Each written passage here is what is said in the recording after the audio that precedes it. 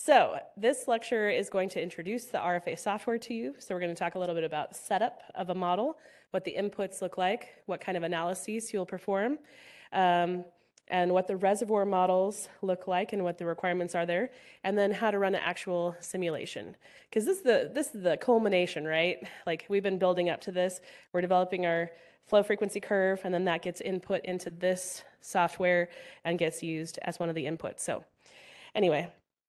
Okay, so this software, which is the long name, is Reservoir Frequency Analysis Software, or RMC-RFA, was developed by the RMC to facilitate flood hazard analysis within the USACE Dam Safety Program.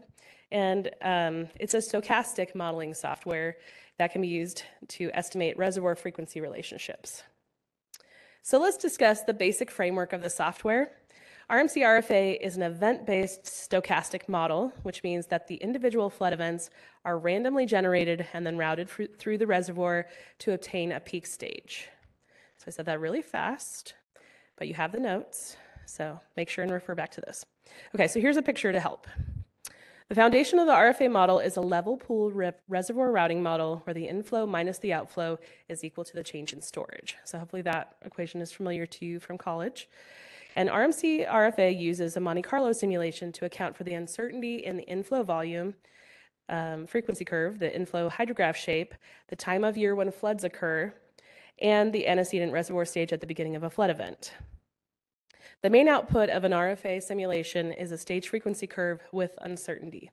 So just to highlight this again, we're looking at the uncertainty in all four of the inputs, and we're using a basic level pool reservoir routing, really familiar, simple reservoir model to develop our stage frequency curves.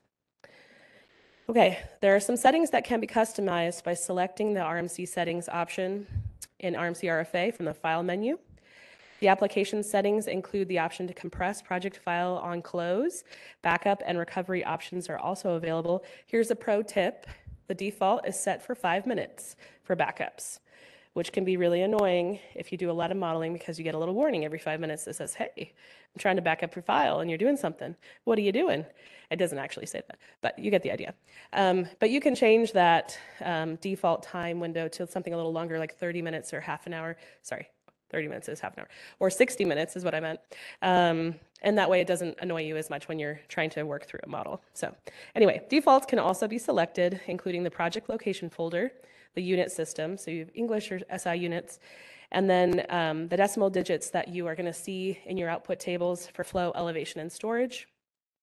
And finally, the message settings can be adjusted. So it's maybe a little bit small here to see, but the default is that notes are going to be in blue, and then warnings are going to be in that light orange color, and then errors are going to be shown in red. So if you're missing some piece of information, it's not going to let you go forward, and it's going to give you a warning or an error.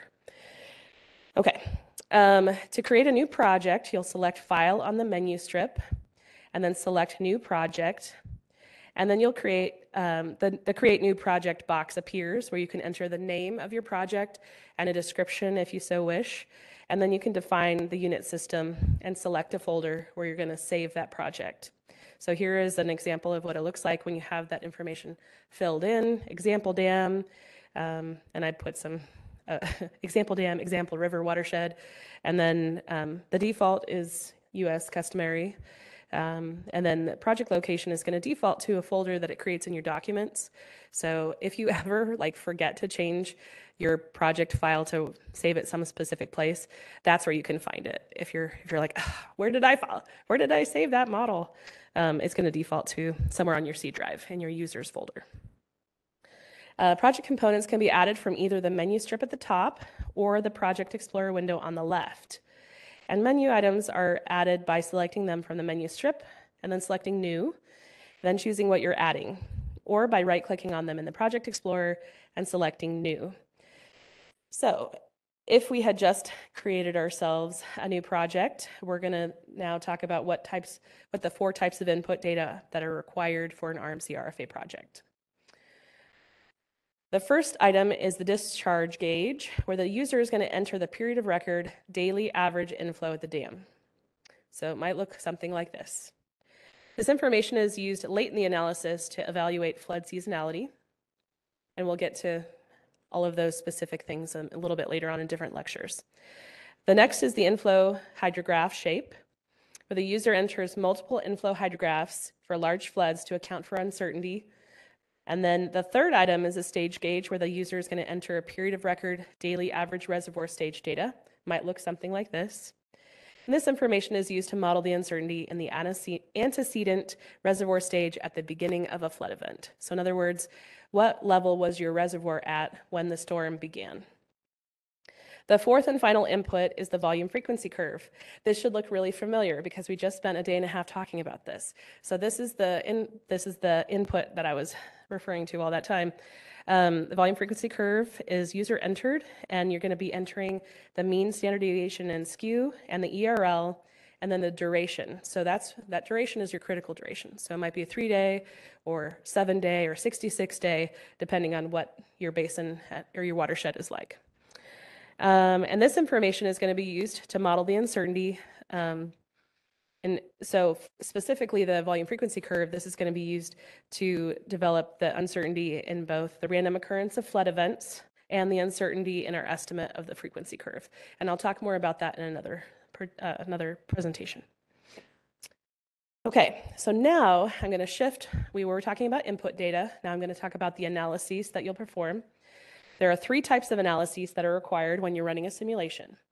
The first is flood seasonality, and this is going to use your daily flows from your discharge gauge to estimate the time of year when floods have occurred on a monthly basis in your basin. So we're actually using real data from your basin to determine when floods are happening. The second analysis is the reservoir starting stage duration, which uses the daily stages from the stage gauge to estimate the % time reservoir stages are exceeded on a monthly basis. This is a really common analysis that H&H folks do outside of RFA too. It's a duration analysis. So this might look familiar to many of you. The results of the first 2 analyses are used in an RFA simulation to randomly select a month for the flood event and then randomly generate a starting reservoir stage based on the duration curve for that month. The third analysis is the empirical frequency curve. The empirical frequency curve can be developed for both stage and discharge based on the stage and discharge gauge information.